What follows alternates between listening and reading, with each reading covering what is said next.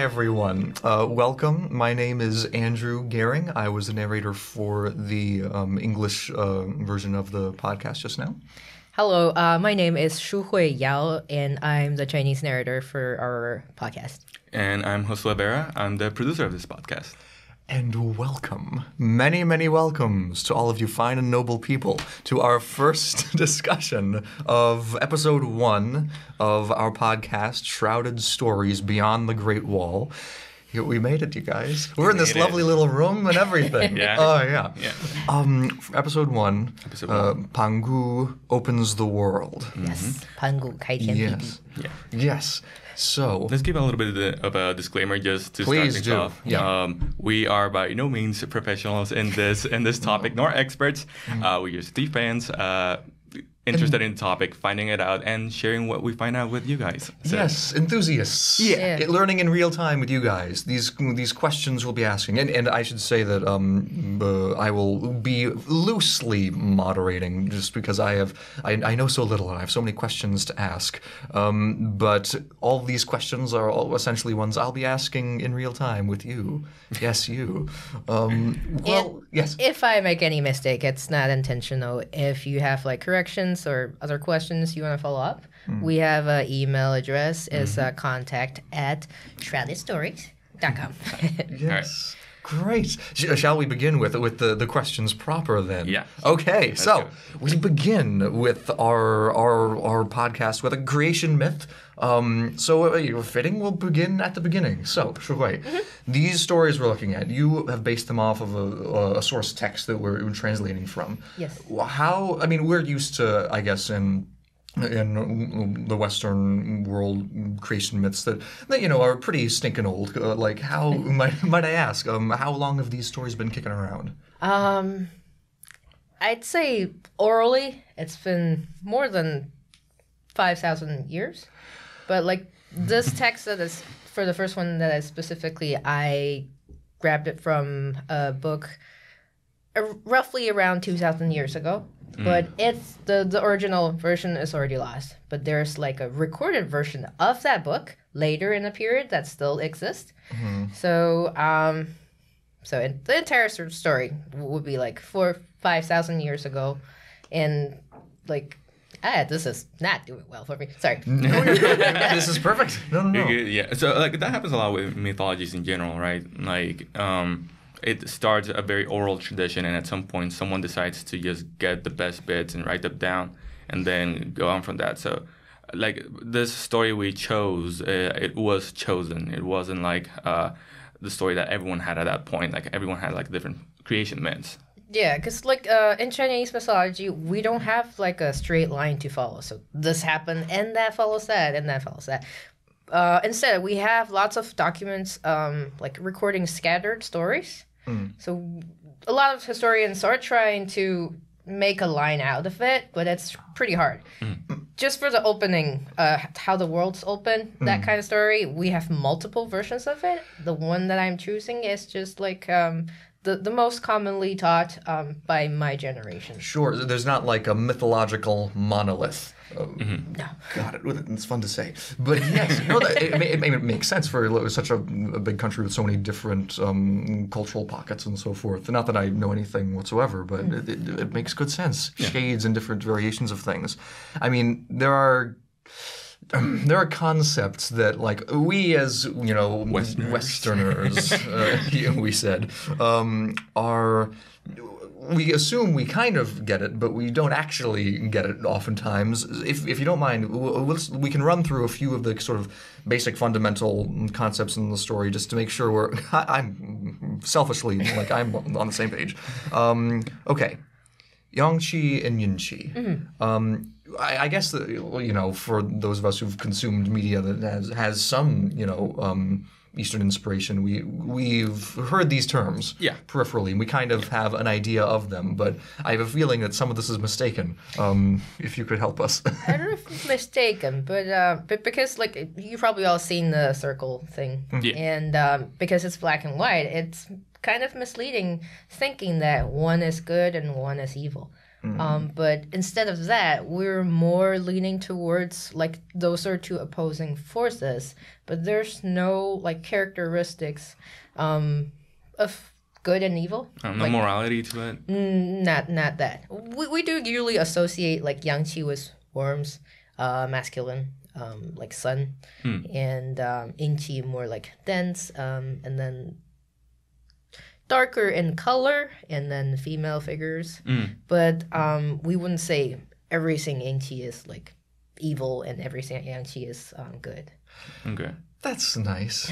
No. Truly, I like the idea that it's not a moral binary that's being attacked. It's more of a, I don't know, an energy/elemental thing. I'm using words I don't really. No, that makes sense. Elemental. It's like a foundation of the world, but it doesn't actually have certain meanings or leading to something. Yeah, because like when Pangu like split the world in half, like the egg. Like it was basically a separation of energy. Yeah. Like the Yang-Qi like rose to the skies, and like Yin-Qi descended to the earth. So like, but we're still like talking about balance, I guess, right? Yeah, because at the beginning, like where the chaos was, it could be easily understood. Like for Westerners, chaos might be like born with monsters and like evil stuff. But I think in this case, we're just talking about a mixture of both energies, like the Yin-Qi and Yang-Qi. And then the separation of those starts the world. Right. Yes, I have questions about this too. I kind of, listen, I'm going to jump ahead to another question I had, because that's what we're talking about. Because the idea of the very, very beginning of everything, I mean, we talked about this among ourselves a little bit earlier, that there is... A lot of us are familiar with creation myths in the West that have an idea of first there was nothing, then there was something. And there are exceptions to this, but this is very particularly phrased as first there was chaos, and then there was order brought to it. So I guess my question is, like, what does that mean? Like, what is the chaos here? Is it... Is it purely abstract and conceptual, or is it just a sort of literal like potluck of the elements? Because it's not the only story. Like Greek mythology starts with chaos as well, for example. Yeah. So there's definitely a parallel there, but I guess like the whole like what is this chaos and how can we define it in this context? So I feel like it's more like a pot of elements, like you said. Oh, I love a good pot. But also, it's in a contained space, meaning, well, this is a personal guess, so might be wrong, but I think it's a good start, and I feel like there's something outside of it. So there's above forces than what's just in there. We might be talking about those in later episodes as well. Oh, yes. No, I'm getting ahead of ourselves. I'm sorry. We do want to... No, you're fine. Yeah, but the egg itself and the chaos itself, my understanding would be like a mixture of the both forces. And because it's all mixed up together, you can't separate them. You can't make life out of them. But when they're separate and balanced, then the world starts. Oh, that's nice. I do like that idea. I mean, especially, because we're talking a little bit about the things that are existing in the beginning. I guess the exception to the chaos element that is here is the egg, the giant, and the axe. Yeah. So I don't want to be too literal about all of this, because clearly we're swimming in the world of metaphor and so forth. But the significance of this being there is I mean. One doesn't want to, be too infinite regression and say, well, where did this come from? Where did that come from? Because we start to miss the point of the storytelling. But because there's a specificity in, there's an egg and there's an axe in the egg, is there an axe significance that we're missing culturally? The tool itself, I not sure. Okay. Because I couldn't find it anywhere specifying why specifically the axe. But I feel like that tool being there was a symbol of like the giant Pangu was giving the tool to open up the world that he wants to see. I have questions about this. But finish your thought. What was my thought? So he's given the tools to open up the world and like see the world. Yeah, because he wanted to accomplish something. Like with this axe, he could accomplish himself. So there is. Sorry, go ahead. There is a story of agency. Yeah, agency. Yeah. Yeah, there's no Deus Ex Machina here. There's no intervention that allows Pangu to do this, except for the fact that there's this axe lying around. It's almost like a hint. Yeah, it's nice. It's good to have agency. I've heard. That also kind of flows in a lot of our mythologies and like historical stories. That a lot of the storylines are based on the agency of the protagonist. Oh, that's empowering. That's nice. It is very empowering. Yeah, because like there is an attitude of like you have an option to like do something and you have the tools to do it, so you do it. Yeah. Which I think is very, like, for a foundation myth of, like, the creation of the world to have that kind of, like, connotation inside of it, I think that's very powerful, like to the culture itself. I don't know. I'm not part of culture. Yeah, of course. But our questions about sort of the nuts and bolts mechanics of how this happened as far as the plot points of this creation story, our questions are not over. As far as just the making of the world and so forth, we have this chain of events that can be a little bit not head scratching exactly, but it can make you do a double take because Pangu wants to see the world. That's the world. That's and then he opens the egg and which releases the world. And then when he dies, he himself becomes the world. Yeah. So are we to understand that before Pangu's body became mountains and rivers and so forth, that the earth was more sort of in a barren state? Or does world mean something besides the literal planet Earth? Is it more like a universe kind of thing? Could be. It's more like what is this space I'm in? I wonder. And then he becomes a world. This is like specifically for the world that we are seeing now. Yeah. So I guess there is a little bit of a connotation of like, if he becomes the world after he goes out to see it and et cetera, and after like he separates the energies and all that, even if there was something before that, that's kind of like talking about like if something was there before the Big Bang, like we would have no way at this current moment of knowing. But it's really interesting to have that kind of like feeling of wanting to see something that doesn't quite yet exist, or does it? He doesn't technically know the world doesn't exist until after he opens up like, oh, there's nothing, and I want to do something. Yeah, I guess that comes back to the whole agency thing. Yeah, there's something so beautiful about a creation being motivated by an act of curiosity. I mean, it's as opposed to I don't know, a decree, so forth. I mean, decrees can be noble and beautiful too, but it's so... Like, if we were like in a creative writing class, we'd see, oh, these characters have so much agency. This is great. Well, I guess in a way they're so human. Yeah. It's that kind of style of deity creature. Yes. As opposed to... No one's pretended to be omnipotent here. No. You will see a lot of effled deities and Chinese mysteries. Yeah, we'll get to more. More of those. Stay tuned. My God. As far as a couple other concepts, meridians.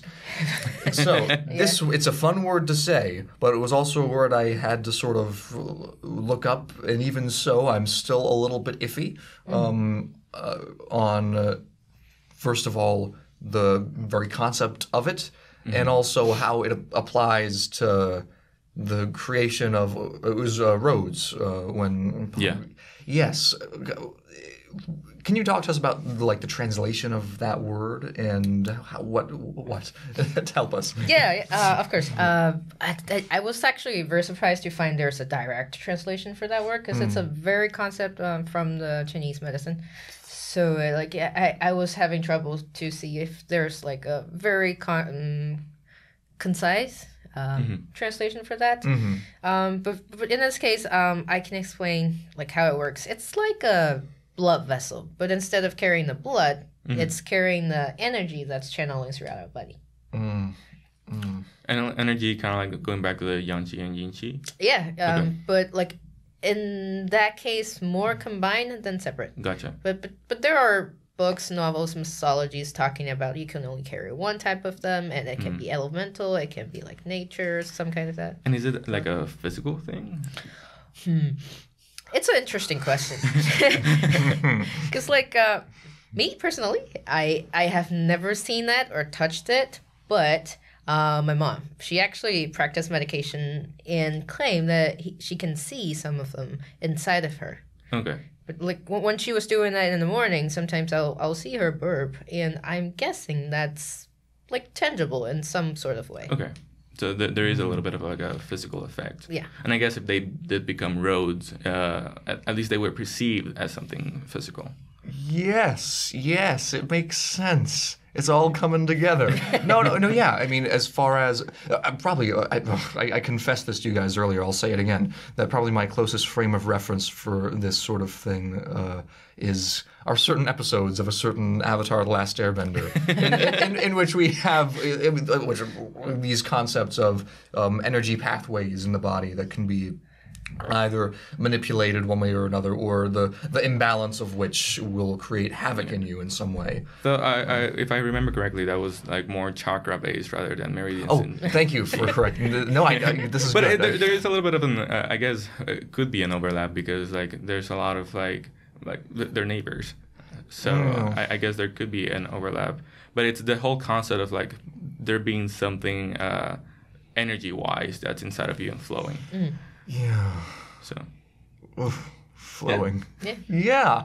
I mean, God, it's a concept that I don't want to be too broad about any of this, and hopefully haven't been so far. But we are. How to say with? Oh yes. I do have one question. Please. 18,000 years. Oh, thank you. But you missed. I just remember that. Why such a specific number for the time that passed? Because we believe 9 is the biggest number, at least single-digit numbers. So, and anything that's related to like huge, big, and royalty, they want to have their numbers have something to do with 9s, or at least a multiplication of 9s. Gotcha. And there was a saying that the Forbidden City, they have 9,999.5 rooms. What? 0.5. Wait, do we know about the 0.5? Where did that come from? It's like just a little closet on the side. Bigger than the 9999. So I see. Okay. But actually, it's a little bit less. We don't know if it started with that many rooms, but right now it's sitting around 8,700 something. So don't count yourself. I promise you I won't. Right. These things can be powerful in concept and metaphor, perhaps more than literal. But I mean, the world of sort of numerology and numbers and stuff, like lucky numbers, unlucky numbers. I mean, like the number 3 and number 7 are very present in the Western culture. Yes, I've always been big on 3.